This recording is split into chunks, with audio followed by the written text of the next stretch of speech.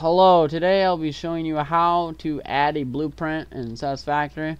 So once you get your blueprint made with whatever you're going to have in it, however you're going to make it, you're going to come over here, hit to the table, you're going to hit E, you're going to name it whatever you want. In this case we'll name it junk because that's what that is. Give it a description, set directory, add a blueprint, there we go. I messed it up.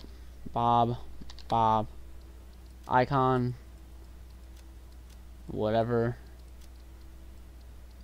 Save blueprint. Now when you hit Q, go to blueprints and you'll see Bob. You'll see the blueprint. That's how you add blueprints in Satisfactory. I hope you guys enjoyed this video. Thank you very much for watching. I'll see you in the next one.